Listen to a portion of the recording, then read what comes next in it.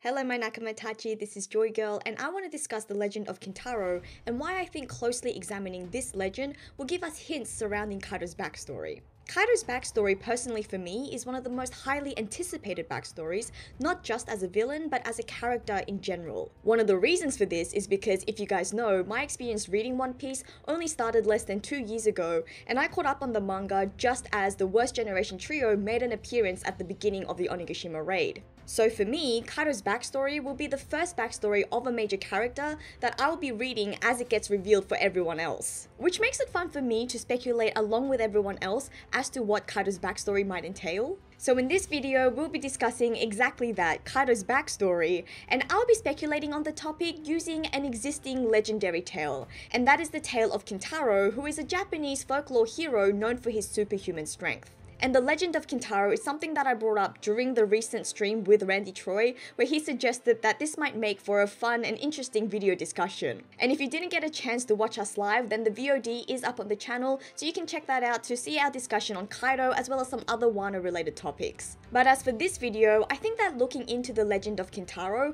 will really shed some light as to what we could be seeing from Kaido's backstory. Because it really seems like there are a lot of elements to Kintaro's tale, which seems to have inspired Oda in the development of Kaido's character. Starting with the most obvious one, which is his name. Kintaro during the Edo period was also commonly referred to as Kaido Maru. And in the depictions of Kintaro or Kaido Maru, he's often portrayed to be wrestling with a koi fish, and so we can easily draw connections there to Kaido's Ua Ua no Mi due to the other Chinese legend of the carpfish being able to transform into a dragon after swimming upstream and being able to pass over the waterfall of the Yellow Sea.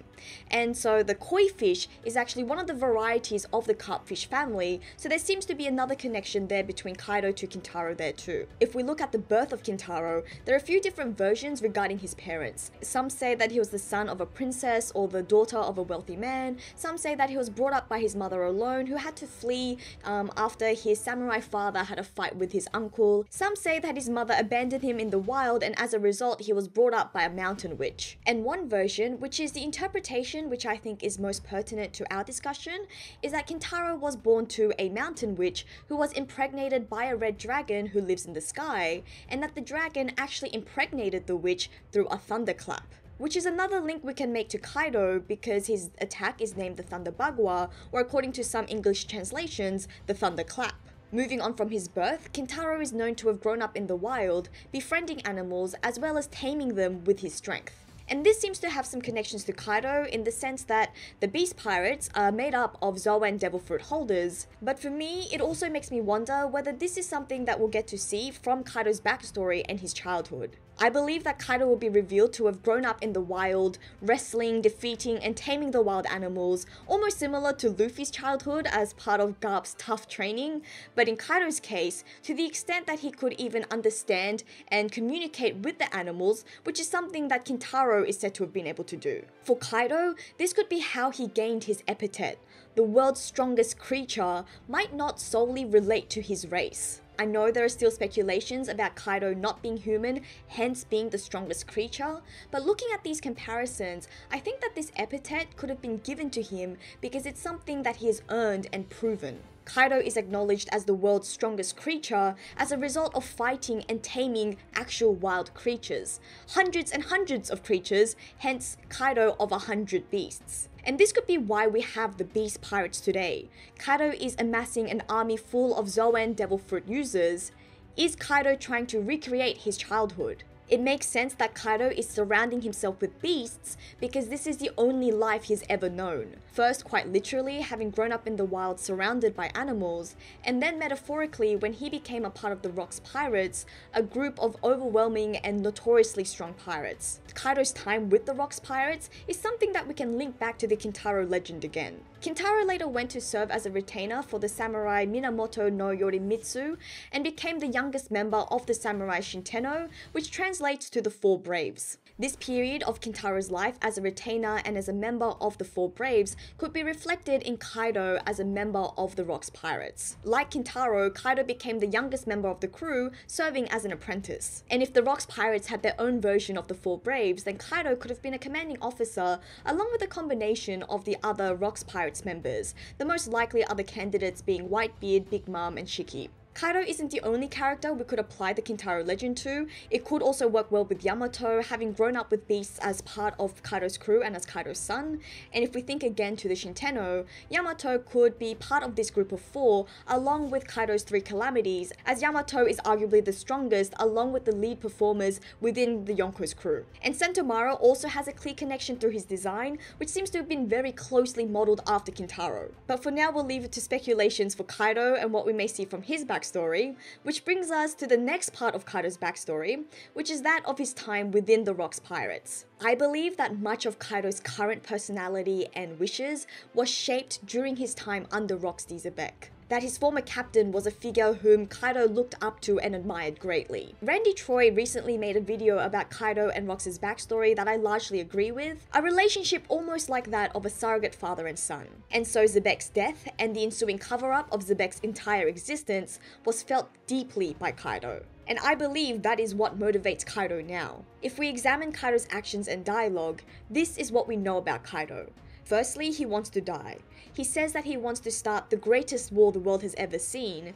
For this purpose, he's amassing a great army, and he's declared his intentions to find the ancient weapons and to go after the One Piece. But an interesting point is that Kaido doesn't necessarily say that he wants to become Pirate King. Big Mom has made her intentions to become Pirate King known, but Kaido has never expressed such an objective. So what does this suggest?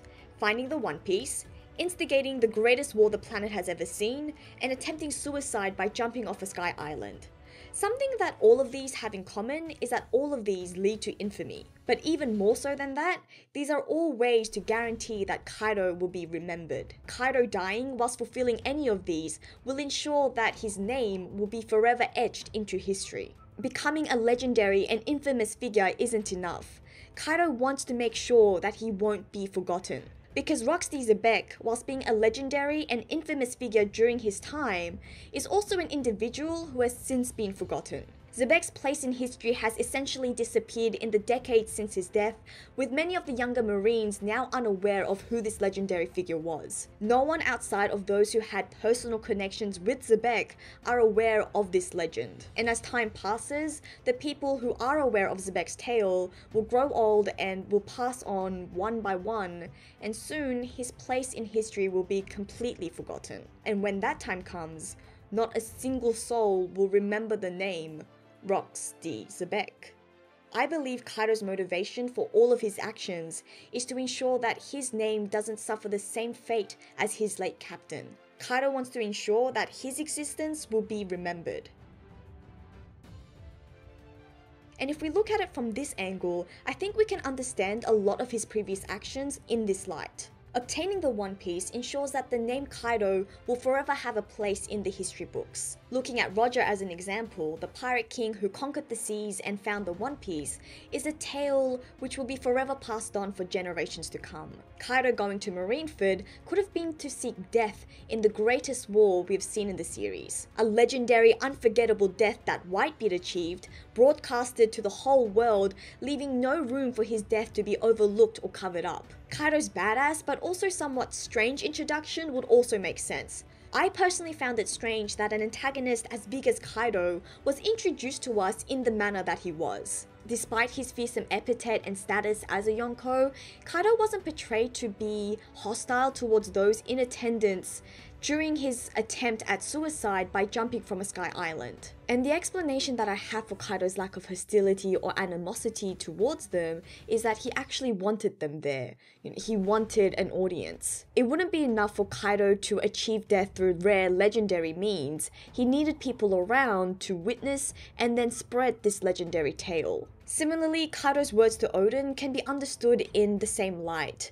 When the Yonko said that they would be talking of Oden for years to come, that he died a spectacular death, Kaido is envious of Oden's timeless death, a legend which will continue to be told through time. So if we follow this line of reasoning, it also explains why Kaido is after the ancient weapons and instigating this great war. In his own words, the greatest war the planet has ever seen, with emphasis on the word planet. Kaido has this in mind to ensure that this cannot be an event that can be covered up in history, unlike the events at God Valley, and unlike the name Rocksteady Zebek. Kaido wants his story to be remembered much in the same way that Roger, Whitebeard, and Odin's have persevered. Figures whose legend will live on until the end of time. Because when does a man die? It's when he's forgotten. Let me know what you think by leaving a comment below. Please like and share the video to help the channel, and please don't forget to subscribe for more discussions like this. Thank you to our patrons, your support is always so immensely appreciated. This is JoyGirl, and I'll see you again soon.